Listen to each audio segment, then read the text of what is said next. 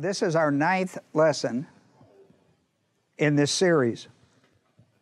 And today, the chapter 8 is kind of an interesting chapter because in chapter 7, Noah was in the ark during the storm flood part for 5 months. Chapter 8, the first half of chapter 8 deals with the last 7 months in the ark. A year and 10. That's a long boat trip. And chapter 8 is going to talk about the last 7 months in the ark. That's to try to bring you up to speed. So in chapter 6, you have the loading of the ark. In chapter 7, you have the first 5 months in the ark in the storm. And then in chapter 8, the first half of chapter 8, you're in the last 7 months of the ark, and then the disembarking from it. And so that's very important. Now, when you study Noah's journey in the ark, you find something really interesting. You find a calendar. And therefore, you find Noah, what happened is Noah kept a journal of his voyage.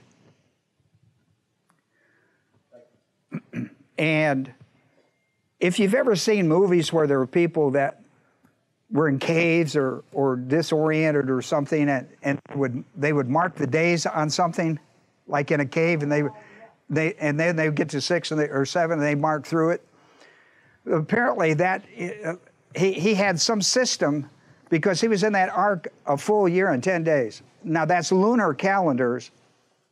That's a lunar calendar of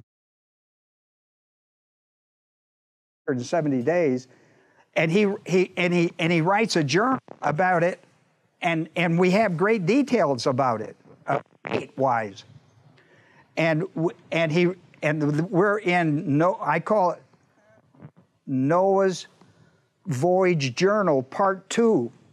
He kept a great record of the first 5 months in it, and he kept a great record of the second 7 months, and so.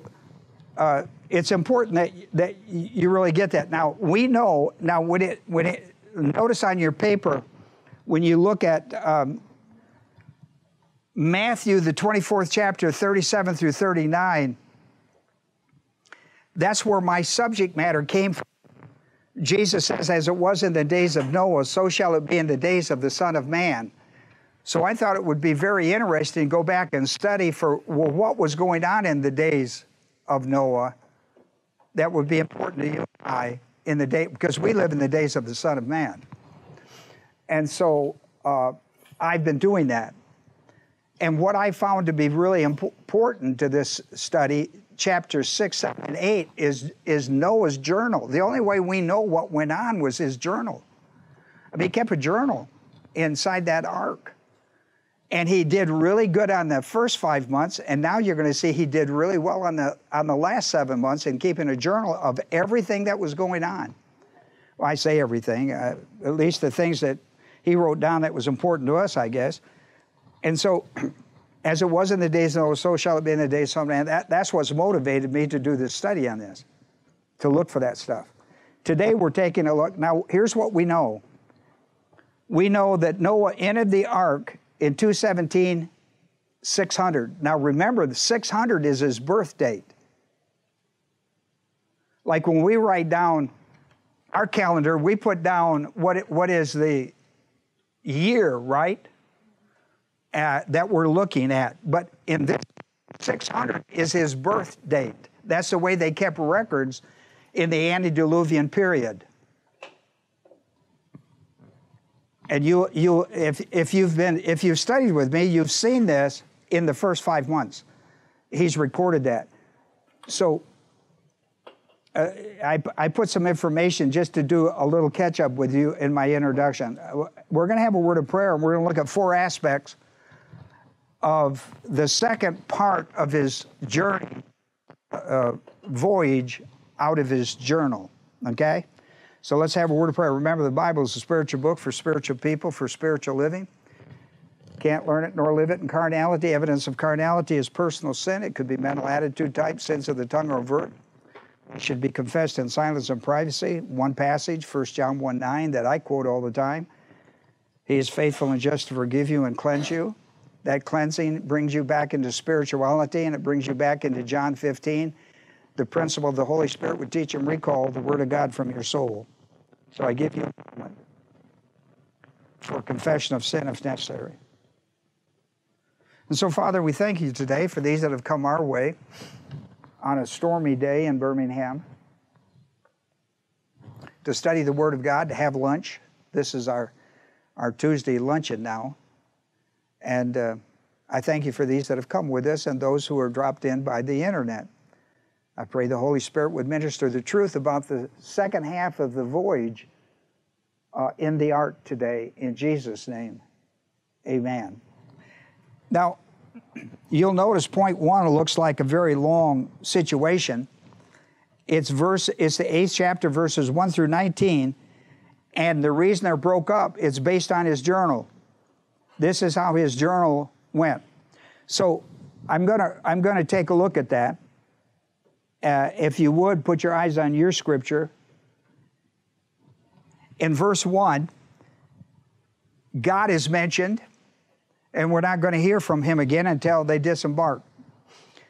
And it's interesting how it's stated. It says that God remembered and God caused. Now, remember, they've been in the ark 5 months. It is at the end of 5 months, which is covered, the ark has rested on a mountaintop, Ararat, and that's the first 4 verses. And so when that ark comes to rest, he can't get out yet because there's still too much water. And so he picks this subject up in chapter 8. God remembered Noah after 5 months in the ark alone. A zoo. God remembered Noah and all the beasts and all the cattle that were with him in the ark, and God caused a wind to pass over the earth, and the water was subsided. Also, this is important now, also the fountains of the deep that produced a volcano kind of eruption of water, and the floodgates of sky, listen what, were closed. That's at the 5 month. And the rain from the sky was restrained. The waters receded, i.e. from the wind, steadily from the earth, and at the end of the 150 days, the water began to decrease. That's the first 5 months. Remember, you talk about lunar calendars. That's when the ark came to rest. And look, he documents, in the 7th month, on the 17th day of the month, the ark rested upon on the mountains of Ararat. Okay? That's the first record that we get. That's the first record we get. As we enter the last 7 months and 10 days. Now, he don't know how long this is going to be. God didn't say you're going to be in the ark a year and 10 days. He didn't tell him that. Now, notice in verse 1, now he's been in the ark five months. Notice what God did that Noah couldn't. What did God do that Noah couldn't? Noah was inside the ark. What did God do outside the ark that Noah couldn't do inside? Well, he says, yeah, well, he shut the door, but we're in the 5th month. He caused a great wind. He caused a great wind to come, which is going to subside the water. Now, here's the principle. This is not on your paper. You got a pencil?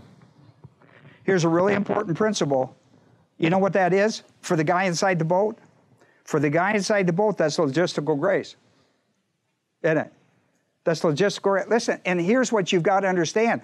While you're in the ark in the middle of a storm, God is still active outside that storm in controlling everything necessary for you to grow in faith. Would you agree with that? Well, you need to learn that because this is life. What can we learn from this? What can we learn from the days of Noah? Well, there's one thing.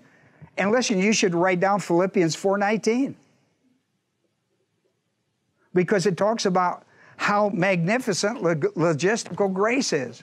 My God shall supply all your needs according to the riches of His grace in Christ Jesus. I mean, it's a powerful idea, isn't it? And you need to know that in the midst of a storm, you're still secured inside the ark. For us, that means Christ. And it's okay because God's taking care of everything around the storm. He's in control of the storm. You're not. Noah wasn't in control of the storm. God was. But God wants Noah to go through the storm. Right? That's why he's in the ark. And if he's outside the ark, he's going to be destroyed. The water's going to destroy everything. That's the worst scenario your life could ever be in. And listen, God is faithful to you all the time. You know 1 Corinthians 1:9? 1 Corinthians 1:9? Do you know that? You should put it on your paper then if you don't know it. Because God is faithful. God is faithful. He's always faithful, and whatever your life is going through, He's in control on the outside. Whatever you're going through, nothing enters the Christian life or touches it without divine permission, right? That's a principle we learned from the book of Job. So it's really important that we grab a hold of this enormous thing when it says that God remembered and God caused. And listen, this time he's in a terrible a windstorm, right? You know it had to be terrible because the water had gone 22.5 feet above the highest mountain on earth. And listen, at the end of 7 months, God is going to take all of that water so that the surface of the earth is dry. Now think about that. Listen, if you're an engineer, could you imagine what you were going to have dry earth? Listen, I've seen houses that were flooded, and they bring in these great machines and they blow everything. It takes a long time to get that. Then you have to deal with mildew. And this is a flood across the entire. God got it all back to normal. Now it's going to be a new normal. I'll talk about the geography next week of the antediluvian world and how it was changed with the flood. He tells you exactly in Genesis the geology and geographics of the antediluvian world was and how it was changed because we live in the post-diluvian period. Well, I just find this to be interesting. Well, and Rick was right. I mean, it says, and he closed off the water that was coming up and the water was coming down. No more of that. Now, we're going to get rain, but we're not going to ever have that again, right? We're never going to have a flood. We're never going to have so much money. We have little floods, but they won't be across the world. The second thing is in verse 5. Look at this. And the waters decrease steadily. Now, you see, God has listen, this is glad I came someplace. But He's not danger.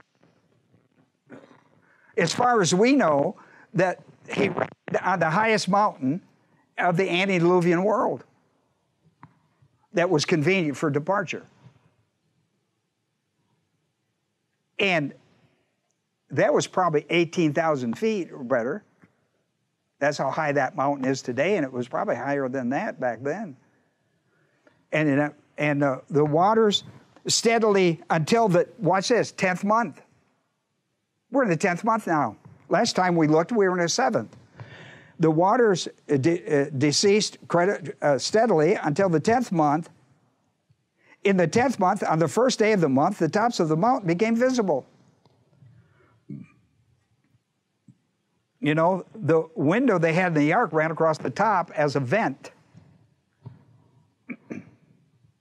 So, you know, he was anxious somehow to get up there and take a look around.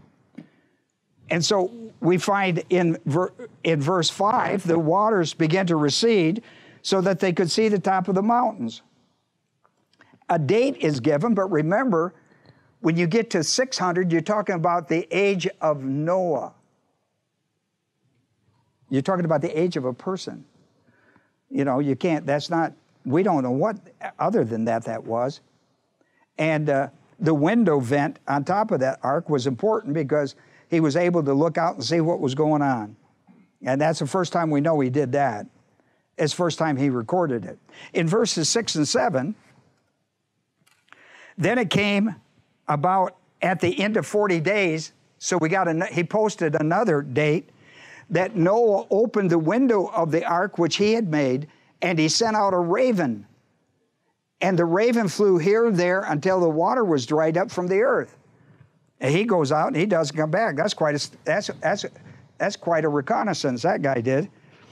But he never came back. So we got 40 days, so we have another date. We've got 11/11/600. Then we get to verse 8 and 9. See, what I find interesting in this story is he's running a Voyage journal. I find that interesting. Then he sent out a dove. Now that dove is going to go out 3 times. Watch this now. He sent out a dove from him to see if the water was abased from the face of the land. But the dove found no resting place for the sole of her foot. So she returned to him in the ark, for the water was on the surface of all the earth. Then he put out his hand and took her and brought her back into the ark. Verses 8 and 9. Dove was sent out. How do we know 7 days? Because of the next verse. Watch this. Then the dove found no resting place. Verse 10. So he waited yet another 7 days. When the raven didn't show up after 7 days, he waited yet another 7 days. He sent out the dove, and then he waited another 7 days to send her out again. In verse 10, so he waited yet another 7 days, and again he sent out the dove from the ark. Verse 11, the dove came to him towards the evening, and behold, in her beak was a freshly picked olive leaf. What's that a symbol of today in the post-Diluvian period? That world peace. Isn't that interesting? How they grabbed a biblical, I bet you they'll probably do away with it as soon as they find out that's a biblical concept, won't they? They'll probably do away with that thing. So Noah knew that the water was abased from the earth. That's 10:11, right? The key word in here is he waited another 7. That's given us, he's posting dates. So now we have 11/25/600 when Noah finally knew something about the earth. In verse 12, then he waited yet another 7 days, and he sent out the dove, but she did not return to him again. And so we have the dove is sent out a third time, and this time we're at 12/2/600, and she does not return. Verse 13, now it came about after the 600th year, first year in the first month. Look at that date. The water was dried up from the earth. Then Noah removed the covering of the ark and looked, and behold, the surface of the ground was dried up. All right? That's an important date to Noah. Recorded 1/1/601. That's really important. It is then that God did something really important. Watch this, verse 15. Then God spoke to Noah, saying, do you know that for the whole trip on the ark, God never spoke to him one time? And he was hearing that kind of stuff. Never spoke to him. He never spoke to him. So what's holding his mental state of mind together on the ark? From the word that God spoke to him before the trip. See, you've got to be prepared for the things God is sending to your life, and he's preparing you by going to Bible study. You go to Bible study, you learn the Word of God, you get in the midst of a storm, and you're recalling Bible doctrine that keeps you from climbing out of the boat in the midst of a storm. That Word of God is what carried him a year and 10 days on a boat in the most terrible storm you could ever imagine. The earth has never had a storm. The post-diluvian world has never had a storm like he went through. And you need to know that God is always preparing you ahead of time for what's coming. And that's your safety net. The Word of God listen to me. Look up here. Look, there's two things you have to know about faith. You got to know you have to walk by it. And listen to me, you have to fight by it. See, I'm confident that most of you in this room today know how to walk. I'm not sure you know how to fight. Because you're told to fight the good fight of faith. And what you're going to have to be prepared for is not just walking when it's good and peaceful and everything is going good, but to fight when times are tough. Because it's still the will of God directing your life, agreed? The will of God has not changed. And therefore, what God is going to do for your life has not changed. Your circumstances may have changed, and your life may be changing dramatically. But listen, God is still the one who calms the storm. And what calms it inside you is your ability not only to walk by faith, but to fight by faith. That's really important that you know that. So in verse 15, we have God spoke to Noah saying, "Go out of the ark," verse 16. You and your wife and children. Got too far there. 17, bring out with you every living thing, the flesh, the birds, the animals, every creeping thing. Imagine all that on that ark, huh? That was a floating zoo, wasn't it? That beats any zoo probably we've ever seen. That they may breed abundantly on the earth and be fruitful and multiply on the earth. So Noah went out, his sons, his wife, and his sons' wives with him. Every beast, every creeping thing, every bird, everything that moves on the earth went out by their species or families from the ark. What a phenomenal story. Listen, God spoke to Noah when it was over, not during. Listen to me. God spoke to Noah 4 times about this enormous thing. I think I put it under point 2. We are told in Genesis 8:15 a very important doctrinal principle regarding the directive will of God and how important it is to your life, whether you're outside the ark or inside the ark. And that is, God spoke to Noah, saying, directive will. He spoke 4 times. During the preparation for this trip of 1 year and 10 days, it is recorded that God spoke 4 times in chapters 6, 7, and 8. God spoke to Noah 2 times at the beginning of building the ark, recorded in Genesis 6, 3, and 13, which we have already studied. I'm just bringing it back to a place to see the dynamics of how important the faithfulness of God is to your life. God spoke 2 times at the beginning of it. God spoke a 3rd time regarding boarding the ark in Genesis 7:1.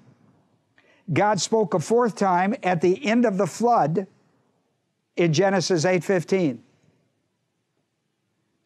It is important for us to understand that what carried Noah and his family and the security of the animals, what carried them through the destructive flood with a peaceful mind, is God's faithfulness to His Word. Because during the trip, He never spoke to him. I'm confident that had He spoke, He would have recorded it, because He recorded everything. Never spoke to him. So what's he living on? spiritually, what's he living on? Spiritual food he's digested, right? What he's digested. Here's point number 3. God has spoken to us, the church age believer, out of the days of Noah for the days of the Son of Man. The things I've tried to show you today are very important to your life right now, because as it was in the days of Noah, so shall it be. I'm trying to reach in and glean the things that are going to be vitally important for your life. And I'm trying to record them for you. And one of the things that you need to know is the security. How was the days of the Son of Man going to end? Under divine judgment. What's going to fire? Fire. The first world, antediluvian, was destroyed by water. You have to understand how it was changed. The post-diluvian world is going to be changed by fire, and you have to understand how it's going to be changed.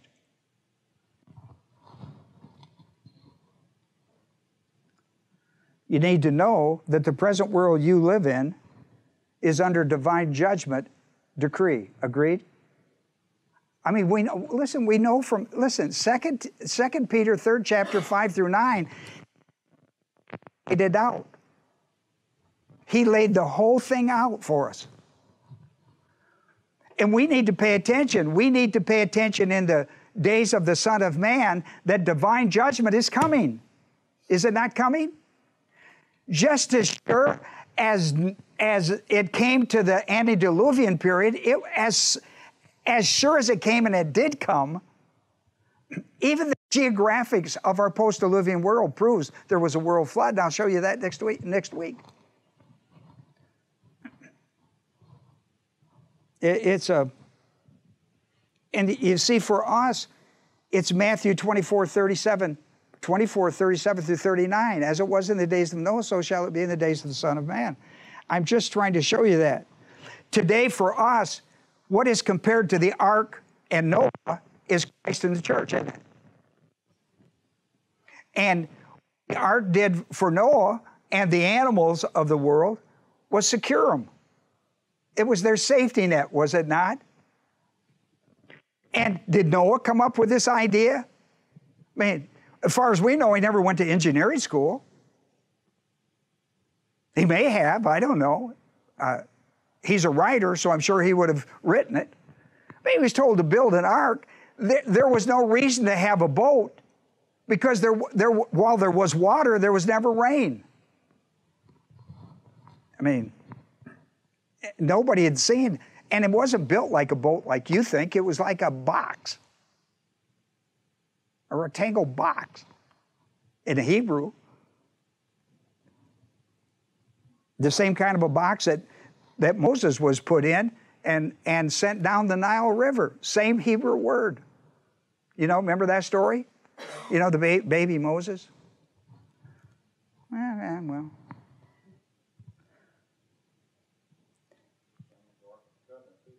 Yeah, the Ark of the Covenant, yeah. But my point is this, is what the ark was to Noah, Christ is to us. He's our safety net, isn't he? He's the way out of divine judgment coming. The only way out of divine judgment in the post-diluvian world is Jesus Christ. He says, I'm the way, the truth, and the life, and no man can come to the Father but except through us. And the Father is the only safety net out of the post-diluvian world, and the ark is Christ. There is no other safety net. Boy, listen to me, people on the internet. If you think you're going to get out of here by the skin of your teeth, you don't have enough teeth nor skin. That's never going to happen. Christ is comparable to the ark of the safety of our period, out of divine judgment upon the post-diluvian world.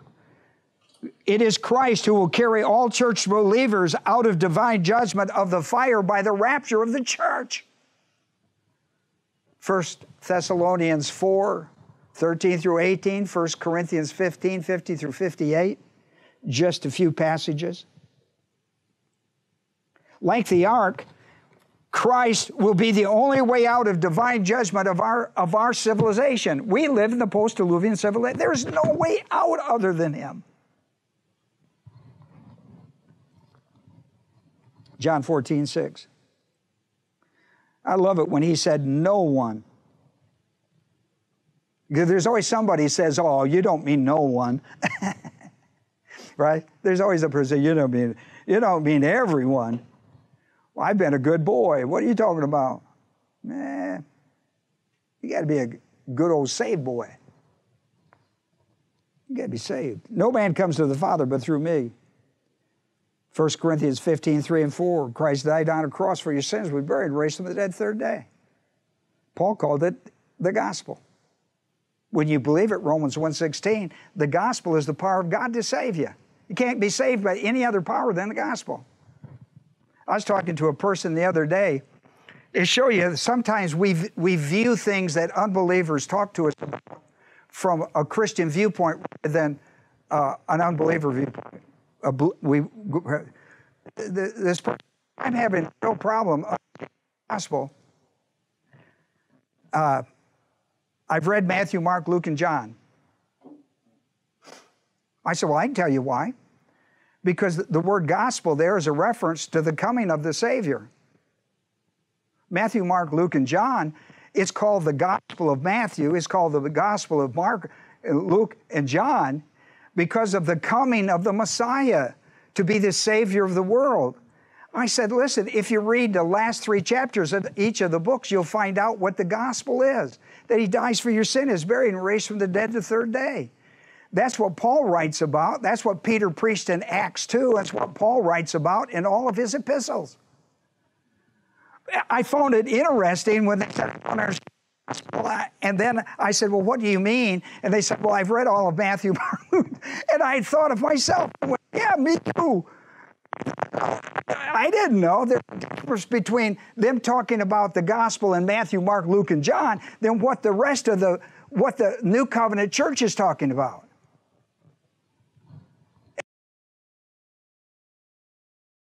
That person said that, I knew exactly because I was that guy. I was that guy. I thought Jesus Christ was a swear word, man. I didn't have a chance. And I realized in talking to that person, they're called gospel, and they couldn't figure it out. The good news. The good news that Christ has come into the world. I said, you know John 3:16? She said, well, I've read it. I said, well, that's what that gospel is talking about God sending His Son to provide a way out of the world. And I get John 14:6. Nobody can get, nobody.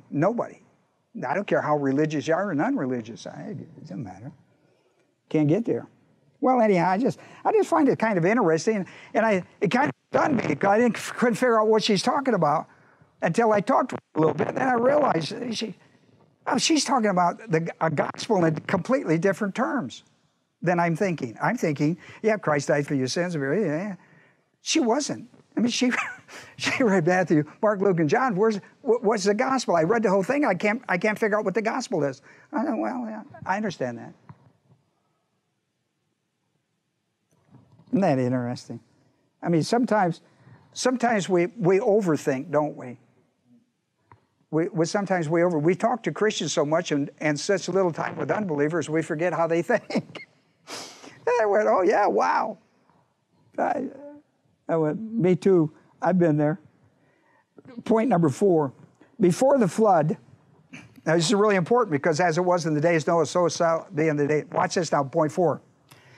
Before the flood, the ark and the preaching of righteousness of Christ by Noah were visual reminders. Both of them were visual reminders to the people of God's promises of safety from the certainty of the coming of divine judgment upon the antediluvian world, i.e. the water. Did you get that? They had visual aids. The ark being built. Why? What's that old fool doing? Well, Have you heard him preach? Yeah, he keeps preaching about the coming of God's judgment, and the only way out is the righteousness of Christ. That message hasn't changed, has it? Except that we've moved from a prophetic idea to a historical idea. Christ has come. That's just amazing to me. They have a visual. And here's a guy, 600 years old or so, and for the last 120 years, this old man has been building. I don't know if he was old man. He lived to be 90.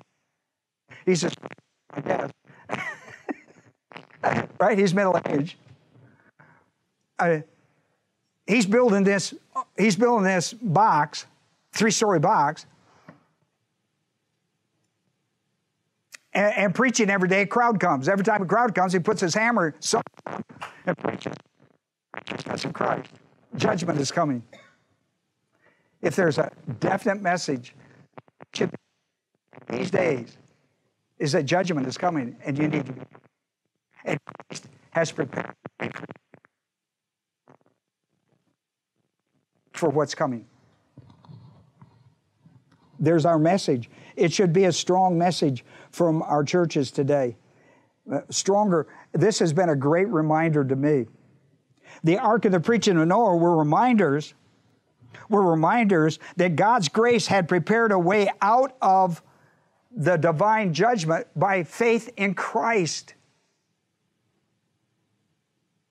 2 Peter 2:5 tells us, listen to this, and God did not spare the ancient world, antediluvian civilization, but preserved Noah, a preacher of righteousness, with 7 others when he brought a flood upon the world of the ungodly. They threw God and the message of salvation under the bus, so to speak, right? And it left them what? What condition were the people of the antediluvian world in when the flood came? How were they identified by God? What's it say? Ungodly.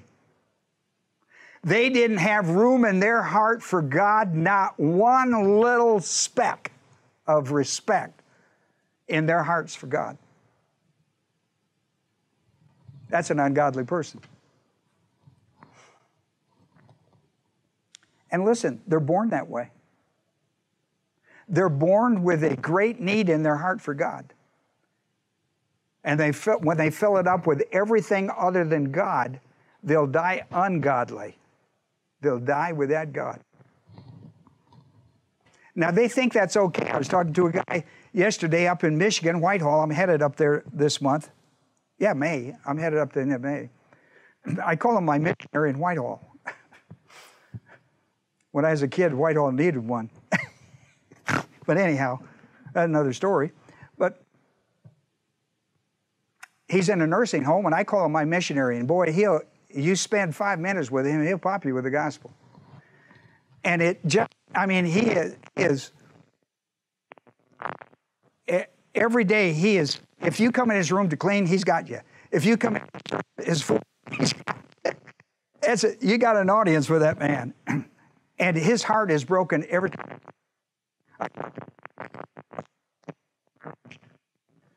Because these old people, my grandmother was 90 and still calling the people she was with old people. I love that. These old people, she would say, these old people. Grandmother, you're 90 years old. He said, they say to me, I'll take my chances. Isn't that sad? I said, well, you keep telling them. And he said, I do if they come in my room or if I see them somewhere, I hit them up with it. You change your mind about this thing? No, well, you should, because it ain't going to be what you think it is. So, listen, God did not spare the ancient world, preserve Noah, a preacher of righteousness. 2 Corinthians 5:21, a message for our age, our people. He made him, God made him Christ, the Son of God, who knew no sin, to be sin on our behalf, so that we might become the righteousness of God in him. That doctrine has never changed. It's always been that way. It will always be that way. That's positional righteousness. It will always be that way. So that as sin reigned in death, Adam's sin, Romans 5:12, even so grace would reign through righteousness to eternal life. That's phase 3, righteousness. Righteousness, just like sanctification, deals with the believer positionally, deals with the unbeliever positionally, deals with the believer experientially, and deals with us as believers ultimately because of eternal life. Even so, grace would reign through righteousness to eternal life through Jesus Christ our Lord. I conclude by saying to you that Noah's Voyage journal recorded the faithfulness of God and Noah regarding the Lord's promise to both the godly and the ungodly. What a great journal he did. It covered chapters 6 through 9. I hope you're writing in your journal. Yeah, Gary. I one time heard someone speak about the Noah and the ark. The outside of the ark was another word in the Hebrew for redemption. Uh-huh. The inside of the ark was the same thing. One redemption they rejected. Right. One redemption they accepted. Right. But it was written on the wall. Yeah. Yeah. Well, that preacher of righteousness would have had it on the wall, wouldn't he? That preacher of righteousness would have had it. There's no telling what was on the inside of that ark, was there, other than scratch marks. Let's pray. Father, we're so thankful today for these to come our way to study with us the gospel of Jesus Christ through the story of Noah and the redemptive plan of God. No man can come to the Father, and that's the only place to be in security except through Christ. I pray today, Father, those that would understand that Jesus died for their sins, was buried, and raised from the dead to give them eternal life. He is alive. The great story of the resurrection of Jesus Christ is He alive and wants to be alive in your life that's dead. He wants to bring life, spiritual life, to your life that is dead without Christ. I pray, Father, the Holy Spirit would minister the truth of the Word of God to our souls in Jesus' name. Amen.